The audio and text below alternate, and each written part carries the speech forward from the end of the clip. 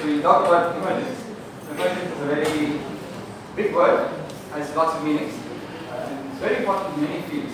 And it's a very deep philosophical concept that we should all think about. At some point, we should be worried about the meaning of emergence. So I'll discuss this. Let's go to the next slide. So let's just begin with a song. You may have heard the song. Let's just read the first 4 lines called Little Things. So little drops of water, little grains of sand, make the mighty ocean and the pleasant land. Then go on. So, but that's an interesting thought. The ocean is actually just lots of drops of water. But the ocean is much more than drops of water. And here is a story. So this is a Buddhist text from the 1st century BC. It's called Milinda's Questions. Title of the book, of the text. So here's the story. So I'll just tell you the gist of the story. So there's a king called Milinda. He goes to this Buddhist monk, Nagasena, and he asks, "Sir, what is your name?" Then the monk replies, "My name is Nagasena, but that's only a designation in common use. There is no permanent individual by that name." Then the king is astonished. He says, "That is meaningless. You're saying there is no meaning to you. There is no Nagasena. Somebody could kill you and there will be no murder because there is no Nagasena." Then he asks, but then the king goes on saying, "So what is Nagasena? You're saying it's just a designation. Is it your hair? No. Is it your nails? No. Is it your teeth? No." Then finally the monk replies, next slide. The monk says, "You're a very wealthy person, you're a king, you came in a chariot." I'm sure you're all familiar with chariots. Hopefully you don't ride one. So the king asks, the monk asks the king, "You came in a chariot, please tell me what is your chariot? Is your chariot the wheel?" He says, "No." "Is your chariot the spokes?" "It's not." "Is your chariot the yoke?" "It is not." "Is your chariot the other parts of the, he names each part of the chariot and asks, "Is this a chariot?" And the king says, "No." "Then what is your chariot? Is there a chariot or is there not a chariot? Does chariot exist?" So the king replies, "Sir, I understand your point. It has all these parts, and that is why it comes under the term chariot." That's what it means by chariot. The monk replies, "Yes, you have understood the meaning correctly. Just because there are so many parts that are together in a certain fashion, we call it a chariot." So this is, of course, it's a philosophical story from a long time ago, but it's something we should all think about. Another side. So in our day-to-day interactions, we think about so many things. I think of a podium, I think of a mic. Everything is composed of so many parts. But when I push a podium, I don't need to worry about all the molecules that are sitting here that are bonded to something else that are stuck with glue. I think of this as a podium, and that is a meaningful statement. I can use this to stand, to hold, to rest.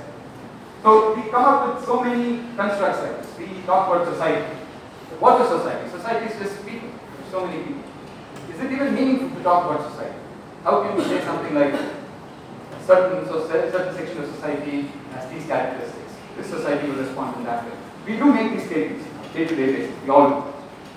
But a society is just many human beings. So how does this acquire meaning? When is it meaningful? And so on. So you can talk about human beings, but human beings is just a collection of organs, organs are just a collection of tissues, tissues are just a collection of cells, cells are just molecules, molecules are atoms, subatomic particles, quarks, maybe strings, or some other question mark.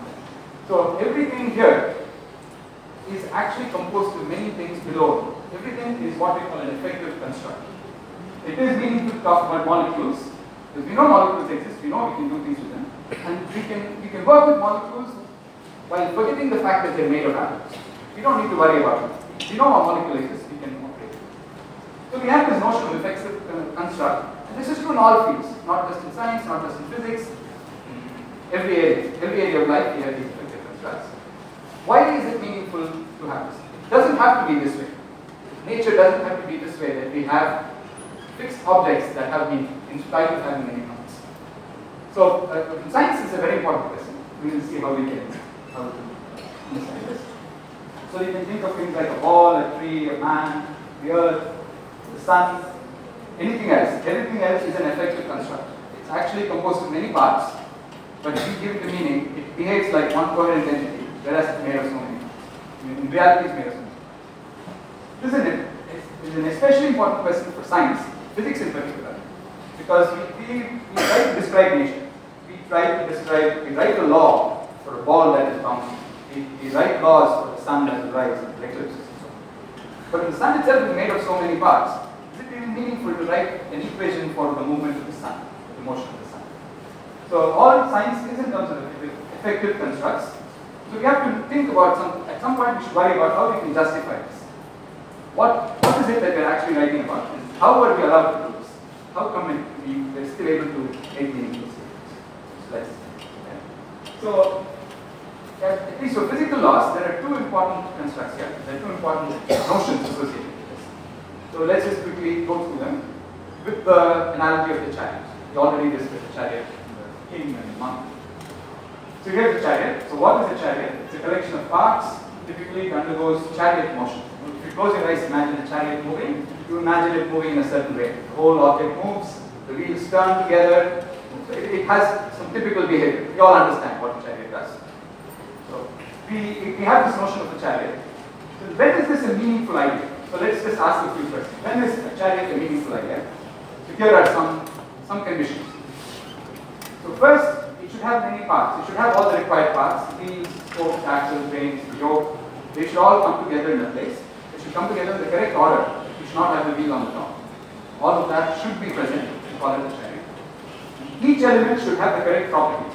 The wheel, for instance, should be round. You cannot have a square wheel and call it a chariot. The wheel should rotate. You should be able to understand how the wheel will behave. You know how a wheel behaves. It should have the correct properties.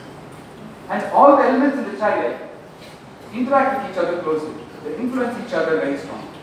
So one wheel cannot just roll away independently. If you push one wheel, the other wheel will also move. They're constrained together. One pushes another and feels supposed to. All the elements interact with one another. Together, all of this, in the language of physics, we call this complexity. So complexity, what we say is, there are many parts. We understand each part separately. We understand its behavior very well. For instance, here we understand what a wheel is. And we have all these parts that come together, that interact with each other, that influence each other. That kind of a system is called a complex system. Anything with that character is called as complexity. So a chariot has a certain level of complexity. A chariot must have all of these elements. They should all interact in a certain way. It has a certain level of complexity. Only then you can do it. That's of course a chariot, but any construct, any idea, any theorem, any law that you write always assumes a certain level of complexity. So please think about this. This is not at all a trivial state. Not so easy. So if I write Newton's laws, I try to describe a ball that is bouncing. I'm already assuming a certain level of complexity. Assuming that the ball is a certain size, there are many particles together, the ball's structural integrity is preserved, I throw it, one shatter into pieces, it's not made of gas. All of those things are assumed in any state, any law. Electromagnetism, classical mechanics, statistical mechanics, anything you think of, assumes a certain level of complexity. That's something we usually don't think about. Okay, let's see. So here is another important notion that we should understand. That's the notion of a scale. Let's again go back to the chariot. Try to think of what it is. So a chariot has a collection of parts. It typically undergoes this chariot motion as we discussed. It has a characteristic way of moving. When is this meaningful? In what conditions can we think of it as a chariot? Here are some conditions. First of all, the speed should be low enough. If you try to move a chariot at 300 kilometers per hour, it will disintegrate. A chariot is only meaningful at a certain speed. Only some low speeds, terrestrial speeds that we reach. It's only meaningful for weak disturbances. If I pull it by a horse, or if four people together push a chariot, chariot will move in the correct fashion. If you take a hammer and a chisel and you hit the chariot, it will just splinter away. It won't move. So you should disturb it weakly. You should not disturb it strongly. You shouldn't shoot a bazooka gun at a chariot. Well, you can, but it will not have the properties of a chariot anymore. You should also only look at it for a reasonably short time period. You cannot park your chariot outside, come back after 200 years and then find the chariot. The chariot will just disintegrate. The chariot Pari gave the mullah is probably gone. And it should also has a certain length scale associated. If you try to observe a chariot from outer space, you will not see anything. You will not be able to even describe it. So, resolution is too weak. A chariot moves over certain distances. Similarly, you should not see too closely. If you stand right next to the wheel, all you'll see is the wheel wobbling. You will not see the chariot wheel. So every time I have to construct an idea like a chariot, I'm assuming certain speed, a certain strength of disturbances, a certain time scale, a certain length scale. All of these together define a scale. And similarly, in physics, everything that we talk about has a scale associated. Any concept, any notion that we have. We talk about a star. A star has a certain scale, certain time scale, certain lifetime.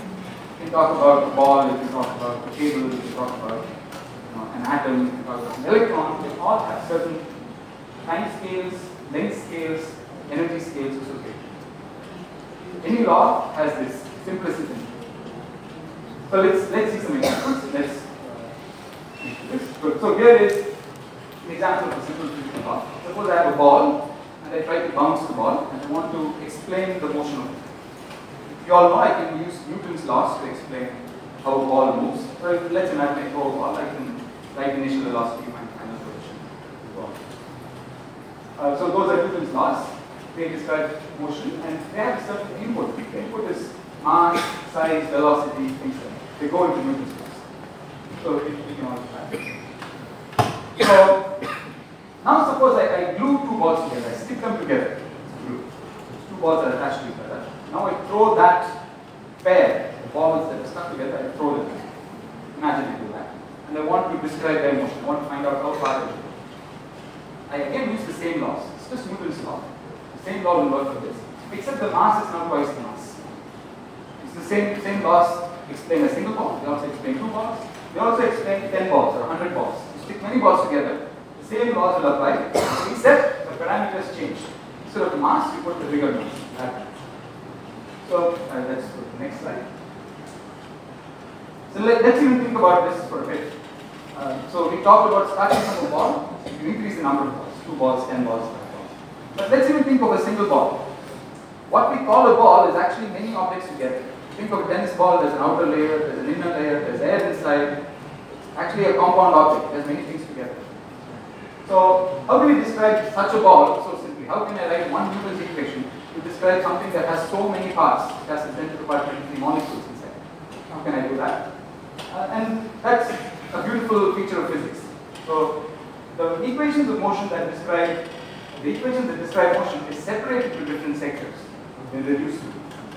We have equations for net motion, overall motion of the ball, rotation, something like this, the ball spins, or strain, or the ball is squished. Say. So if I'm interested in net motion, I need not worry about these things. I can only write one equation for net motion.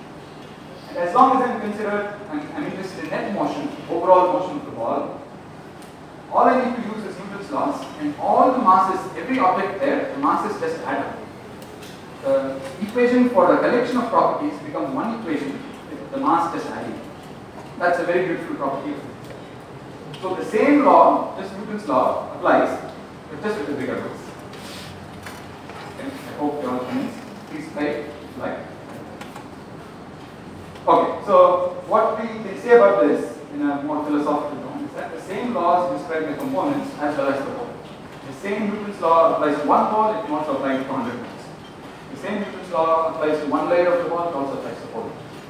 In this kind of a situation, we'll say the scale has changed. You have one ball, suppose I go to 100 balls. The scale has changed. However, the same law applies with a quantitative difference, not a qualitative difference. The same law, it's just that the numbers that go in, the mass changes, the law basis, qualitative basis. This we are all familiar in our day-to-day lives. You know how to cook for one person. If you want to cook for 10 people, you just take 10 times the ingredients. Maybe take it 10 times one time, but it's the same. It's the same procedure, just scaled up. That we're all familiar with in many forms. But let's look at another example, also well known in physics. Let's go to the next slide. So here is another pattern. So here's J.J. Thomson's experiment. It's the original sketch. It was 1897. So Thomson's discovery of the electron. So he has a metal plate somewhere there, labeled C over there. There's a metal plate, and what Thomson saw was particles were shooting out of the metal plate. And they're what we call electrons now. So now we know that everything is made of electrons. Every object that we see, things we feel, all contain electrons. Let's just take a ball of metal. you have a ball of iron or copper, it contains lots of electrons. It's made of it. That we all know. However, so the statement we make is electrons make the metal. Electrons are a constituent of the metal. However, the laws that electrons obey are very different from what the ball itself obeys. The whole metal ball obeys Newton's laws. It bounces, it has momentum, it has velocity, all of Newton's laws affected. But the electrons that make it do not obey Newton's laws. They obey the laws of quantum mechanics. So here's another picture. This is Davidson in Germany in 1927. They used an experiment. It's a double slit experiment. You may have seen it in live. So they shot electrons through a filter. It has two slits. And then if you imagine if you're just shooting electrons and there are just two slits, you might see like two strips at the end for the screen. You actually see many strips. You see this is a bunch of strips like this. You see bands like this. So there are many electrons go here, many electrons go here, very few go in the middle. This is a characteristic property of waves. So the electrons actually behave like waves, they don't behave like particles. And that is part of their quantum nature. They have wave nature and particle nature. Whereas the ball we know has no wave nature. If I have a big metal ball, it's a particle. It behaves like a particle. It doesn't float away. So here is the situation. The electrons obey quantum mechanics. And they form materials. They are the building blocks of materials. But when you say a metal ball obeys Newton's laws, which is very different. So there is a philosophical change here. There is a qualitative change. So the physical law changes qualitatively from one scale to another. You look at a single electron, the law is different. You look at a ball, a metal ball which contains 10 to the power 20 electrons, the law is different. You cannot use the same law to describe this. So we call this a qualitative change. The form of the law has changed. It's not just a number that has changed, the form of the law. So we can say that the physical law has changed qualitatively due to a change in scale as well as complexity. When you shoot single electrons, usually they are very high energy. But when you take a metal ball, it's very low energy. Energy scale is equal to lower. Of course, the metal contains 10 to the power 20 electrons. Complexity is increasing. Many electrons that are bouncing off each other, complexity is also increasing. So by changing scale and complexity, you change the nature of the system. This is an example of emergence. We will talk about this. Let's go to one. So here is this is not an example of emergence, but it's also a good thing to think about. So laws will change with scales. That is something natural to expect. So let me give you an example. If you have a particle that's moving with some force, you know it's described by Einstein's special theory of relativity. That is described this. Especially if the object is moving at a very high speed compared to the speed of light. Then it's described by Einstein's special theory of relativity. However, if that same object bounces off something and then comes off at a very slow velocity, moves very slowly, then it's well described by Newton's laws. So historically, Newton's laws were discovered first, Einstein's special theory of relativity came later. So the same ball at low speeds is described by Newton's laws, at high speeds is described by Einstein's laws. You might think the law has changed, but it's not true. It's not true because Einstein's relativity is always true. It explains slow balls as well as fast balls. Fast particles, slow particles. However, when particles are moving slowly, Newton's laws are a very good approximation to Einstein's theory. In this sense, you might think the law has changed, but actually the same law. It's always Einstein's relativity. It just takes a more simpler approximate form in some ways. So this is not a qualitative. This is a counterexample. Just please bear this in mind. There's different ways in this. Good. Okay. Let's go to the next slide. Okay. So here, let's give a definition of emergence. This statement is very famous. You might hear it in many places. The whole is more than the sum of its parts. You put things together, the behavior you get, it's not just all the things together, but it's something more than that. The whole is more than its parts. It's the appearance of qualitatively new laws and constructs due to changes in both scale and change both the scale at which you are doing something, also the number of particles. Both changes. So let's just go through these quotes. A beautiful quotes by P.W. Anderson, the founder of modern mathematics. It says the first quote is the behavior of large and complex aggregation of elementary particles is not to be understood in terms of a simple extrapolation of the properties of a few particles. Instead, at each level of complexity, entirely new properties appear. And understanding the new behaviors requires research, which is as fundamental in its nature as anything. So you put things together, you get new laws. So you have to study. You just don't, if you know what single electron does, you cannot predict what a metal will do. So that's a new area, you have to study it. It's equally fundamental. Here is another beautiful example in this book. It says, we are so accustomed to the rigidity of solid bodies that it's hard to realize that such action and resistance is not built into the laws of nature. It's strictly a consequence of the fact that energy is minimized and symmetry is low. So essentially what is referring to is the rigidity of solid bodies. So let's go to the podium again. If I push the podium from one corner, you all know it's a solid. This podium is very sturdy. Imagine a more wobbling podium. If I push it, that end will immediately move because it's a solid. I push this, it moves. It's rigid. But really, I only apply the force here, but that the particles there move, objects there move. That looks like action at a distance. I'm acting somewhere here, and I see a consequence very far. Of course, it doesn't violate any relativity rules. But that is a consequence of rigidity. This has the property of solidness, where distances between entities are fixed. That's why you have it. That itself is an emergent problem. Because you have so many particles, they're all constrained, they're all touching each other. So you can push one into the other into this. So that's a very nice example that we should all keep in mind. A solid is an emergent phenomenon. There is no reason to. You might not guess that if you put many things together, it will become a rigid body which preserves its shape. That's something not easy. Okay, so that's big philosophical introduction. I'll give you some simple examples from our recent research group, so my students and some collaborators, where we look at simple magnetic systems and we can illustrate how emergent properties, how you can get new properties by just putting things together. Hopefully it will be clear. It's a very simple, it's just some 3 steps, 4 steps you can get into emergent. So I'll write explaining those to you. Okay. So for this purpose, I'm going to consider some objects like this. So these are common motifs in many magnets. Many interesting magnets have these shapes as building blocks. They're built by putting many rods together, many triangles together, or many tetrahedral. So this is a tetrahedron.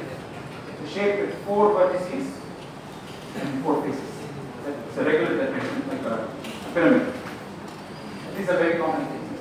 So we have magnets. So what that means is at every tip, at every vertex, so here for instance there are 4 vertices. Every vertex we have a spin. The spin, for the purpose of this talk, is just an arrow in 3 dimensions, which has a fixed length. So it's something like this. I brought some small tools to demonstrate this. So you can, the spin is just something like this. It's an arrow. It has one end, which has a tip and a root. This is the root of the arrow, that's the tip. The spin is just something like this. You can point in any direction. The origin is fixed. It sits somewhere, it's constant. Let's just think of that. It's just a vector in 3D as a spin. That's enough for the purposes of this talk. Okay. So in this family of systems, you take a rod, a triangle, or a tetrahedron. They have a very nice property. This is as follows. You look at the energy. So at every point you have a spin. For instance, you have 4 spins. You have 4 vectors. This vector can point in some direction, that can point in some direction, some other direction. There you have 3 spins. There you have 2 spins. In each case, if I ask what's the energy of the system, the energy is just the sum of the spins whole square. I'll illustrate what that means. It's a vector sum. For those of you who understand vector addition, you know what it is. You just take all the, so here for instance, n is 4. Just take s1 plus s2 plus s3 plus s4, 4 vectors, add them, and square. That's the energy. Here you add 3 spins, and square. That is a very simple property that allows us to explain this. Let's look at that, right? So the lowest, so the energy is given by sum of the spin whole square, which is a number. The lowest value of energy is 0.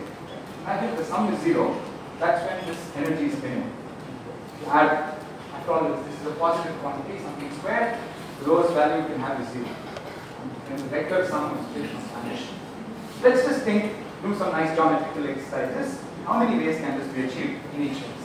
We'll go through these cases, we'll see what. Let's get okay, so please feel free to stop me anytime you like. So let's consider this example. So this is just a diamond. Just 2 spins. Imagine you have 2 spins and you have that same condition. You have spin, 1 spin there, 1 spin there. And the energy is the sum of the spins whole square. And when will that be minimum? It will be minimum if the sum is 0. So is it possible Yes, it is possible. I'll show you. So the sum of spins whole square is the energy. So here is a simple example. Take the first spin to point up, second spin to point down. S1 plus S2 is 0. Sir, it's only about the spin, right? Sorry? It's only about the spin. He's telling only about the spin. Yes. So there can be other factors which is contributing to the energy, right? There can be other factors. So in these systems, the spin is only relevant variable. Once you might imagine that the triangle distorts or the tetrahedron does, those things don't happen in these systems. I suppose that's what you're asking, right? So here, spins are the only relevant variables, and there exists real systems. Okay, so I can minimize the energy. So for any of you here, if you're not familiar with vector addition, it's just something like this. I start with one spin. Okay. This is my initial point. I place the first spin in some direction like this. Then the second spin, I have to start from here, and then I have to go point in some direction. Now the total spin is simply, I start from the original point and go to the end point. Now if the total spin has to be 0, I have to have something like this. I go from here to there, and then I come back. Then I come back to the same point. Then that is the lowest energy point. Okay. Now let's ask the question, how many ways can I do this? I could have placed the first spin in any direction. I could have placed the first spin anywhere. The second spin will just go sit in the opposite direction. So I can place the first spin whichever direction, doesn't matter. The second spin always gets fixed. So how many ways are there? It's just it's equal to the number of points on a sphere. You point the first spin in any direction on a sphere, the second spin is fixed. These are all the low energy states of this diagram. Okay. So we say that the low energy states are like the surface of a sphere. The surface of a sphere. The surface of a sphere. The surface of a sphere is two-dimensional. So if you take any particular, if I say this is my low energy configuration, I can move it in two ways such that I still preserve this tension. I can move it like this or like that. There are 2 degrees of freedom. So we can ask, what is the low energy behavior of this kind of thing? So I'm just giving a qualitative picture here. It also works in mathematics. Yes. So the qualitative answer is this. So at low energies, I think this is 2 spins with some energy. It actually behaves like a particle moving on a sphere.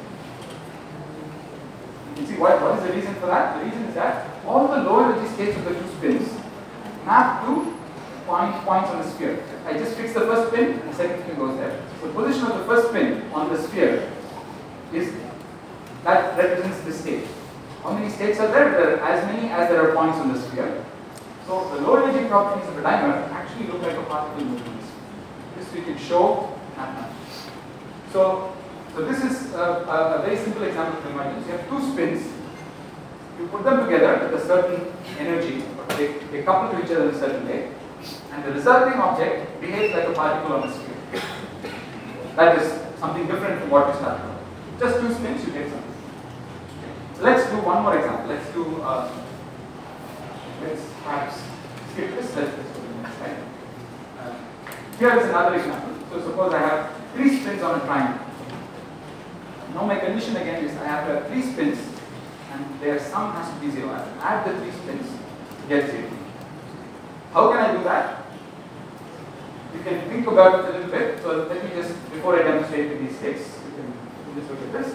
So if I have 3 vectors and they should add to 0, all 3 vectors should be in the same plane. And one of them lies here, the other 2 should lie here. So this angle should be 120 degrees. This is 120 degrees, this is 120 degrees. That's the only way 3 vectors can happen. So let me just demonstrate with these sticks. Hopefully you'll see. So let's say first spin I place it this way, some arbitrary way. The second spin I should start from where the first spin ends and it has to go somewhere there. Now I've just added 2 spins. The third spin I start from where this started and it has to come back to the same point. Only when the energy is 0. Only when total is 0. The only way to do it will always form an equilibrium line. You cannot do something like this. If you do anything else, you will not get these spins added. Here, you just take 3 needles, putting them end to end. If I say I start from here, I go there, and I come back to the same point, then I will form an equilibrium triangle, whatever you do. There is no other way. So you can ask me, how many ways can I do this? So here is a demonstration. I can make an equilateral triangle like this. I can make an equilateral triangle this way, that way, anyway. I can rotate this inside. So if you imagine this, if you think about this a little bit, you convince yourself that all possible such low energy states are just equivalent rotations. You start from one equilateral triangle and you rotate it. So that's already a very interesting property. So the low energy states of this are all just rotations. So how many hands do I have? It's the number of rotations that I can do in 3 dimensions. So let's move to the next slide. That actually tells us a beautiful mathematical property.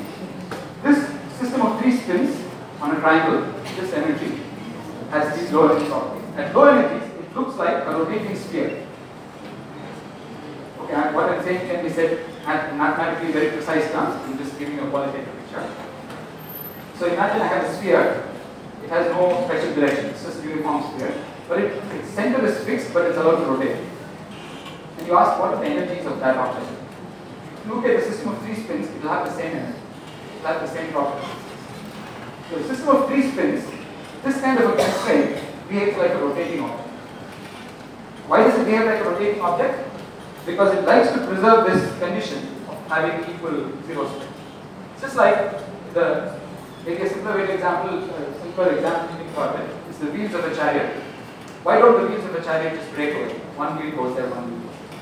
Because it costs a lot of energy to break the wheel off the axle. The wheels are stuck to the axle, it costs a lot of energy.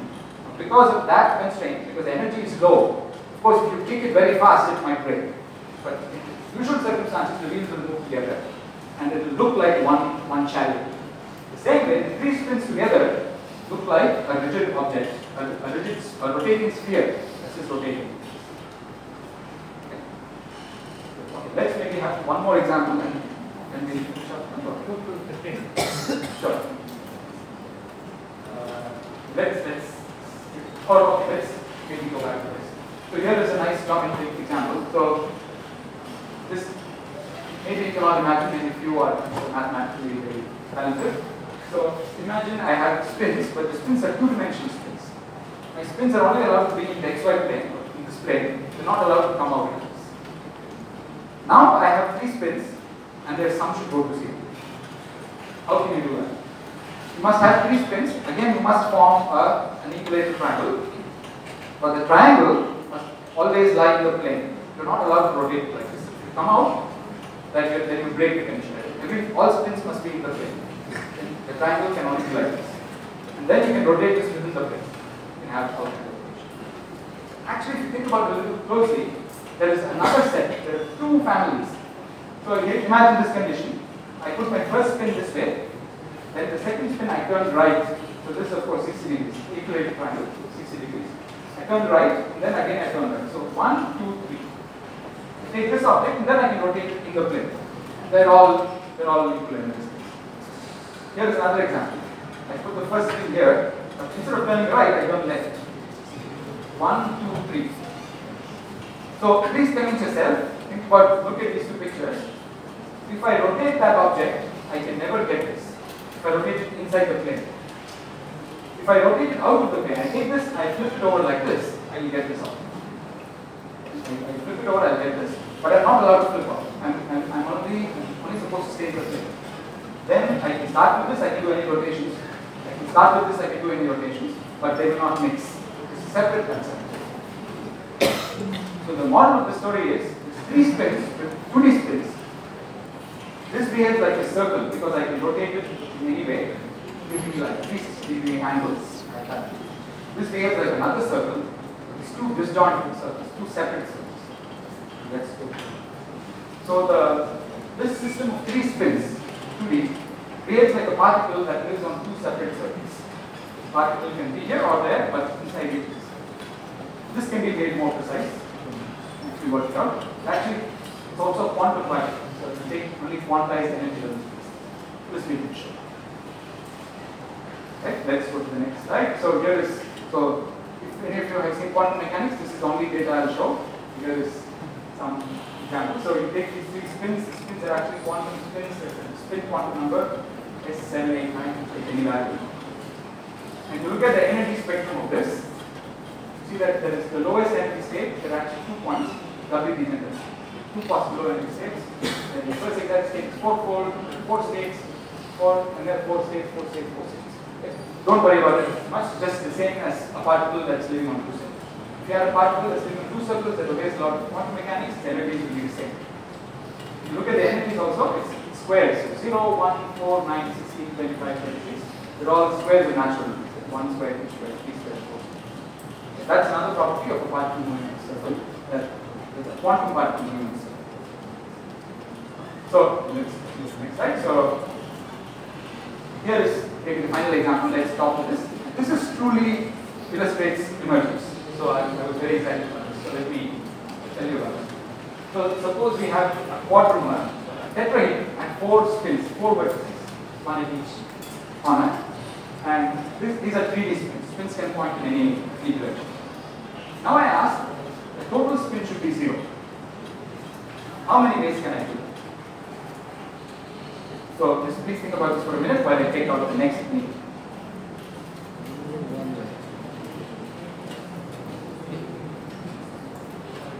And so I have 4 vectors which add to 0. Okay, so here is my demonstration. Let's see if it works. Let's go to this.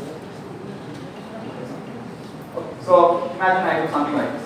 So I start from here, then I go here. This.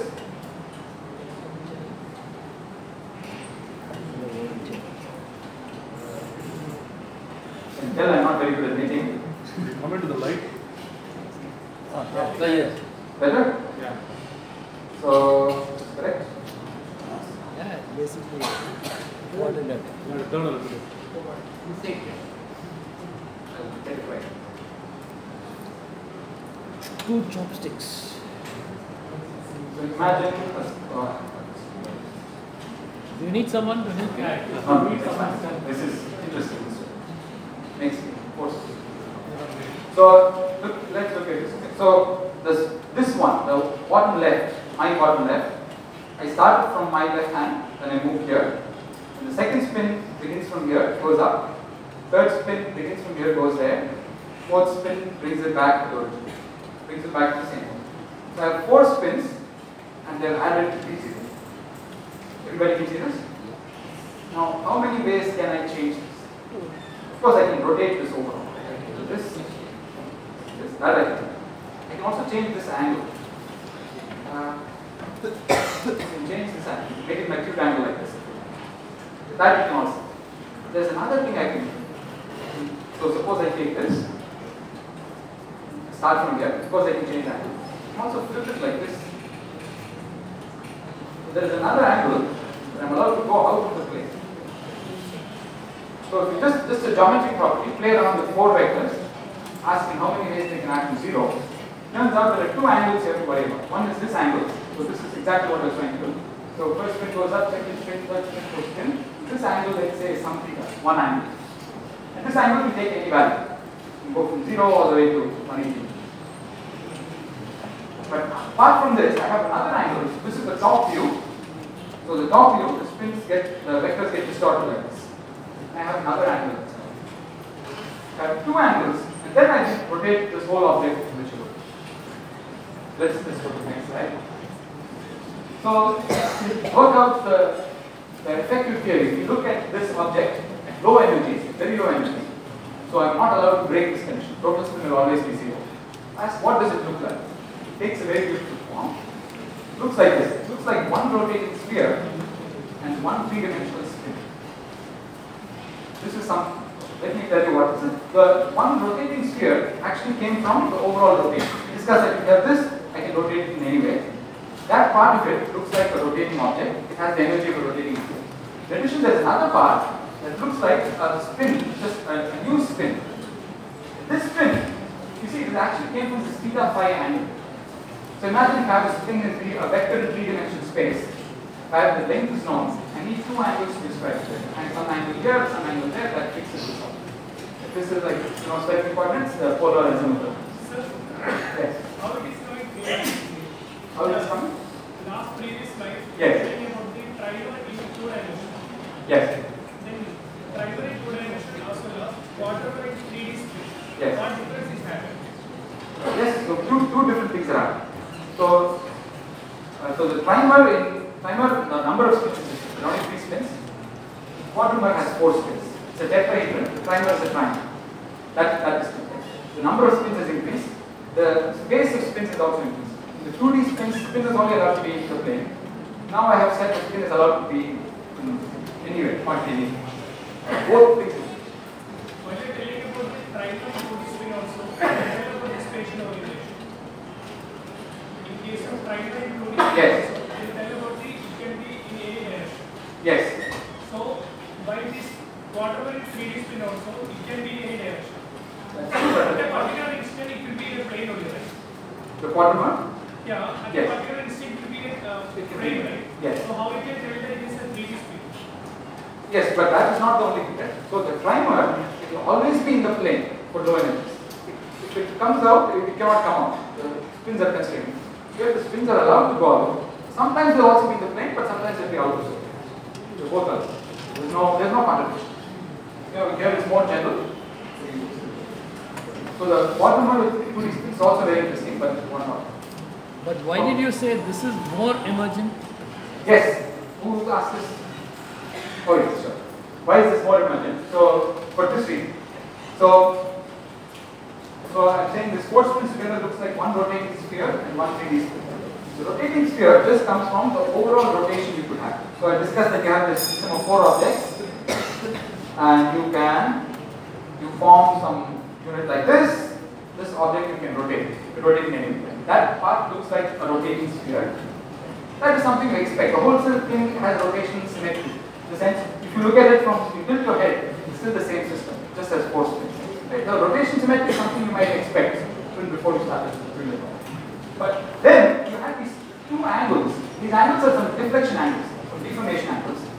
This is an independent angle, that's an independent angle. They have not. But together they come together to form a spin, a new spin. This spin was not there in what you started. You started with 4 spins, or each of them is a spin. And you only had 4 spins. Now we have some extra spins that come. It's not even a real spin. It's 2 angles that are deflections. Together they take the form of a spin. And this is a precise quantum mechanics set. You can actually work this out. So this 3D spin is truly emergent. In the sense it's qualitatively new. It was not something you could have guessed before. You just put 4 spins together it looks like a new spin has popped into existence. So how did this come up? It just came up with complexity. So we put 4 spins together and scale. How did scale come in? We said we're only looking at low energy properties of the 4 spins.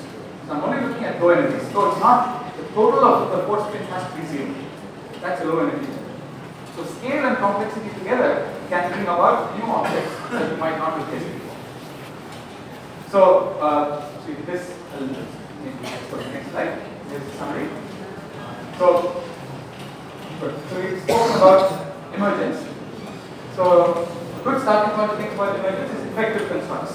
What is an effective construct? So that everything is an effective construct. We use them all the time. We don't stop to think about them.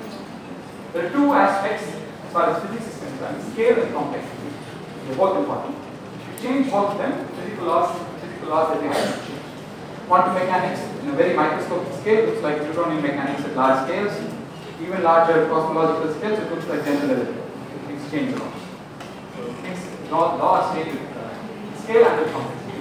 And in particular, we have qualitatively different descriptions, laws, objects that appear at different scales.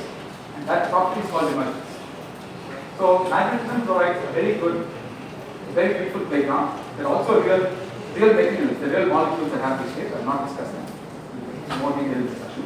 It provides real examples where, even with very small objects, 3 spins, 4 spins, you can see beautiful emergence. You can understand how this kind of a property can emerge. And then you scale it up, and you can see something like solid can emerge in our day-to-day existence that preserves its shape at low energies. So thank you very much.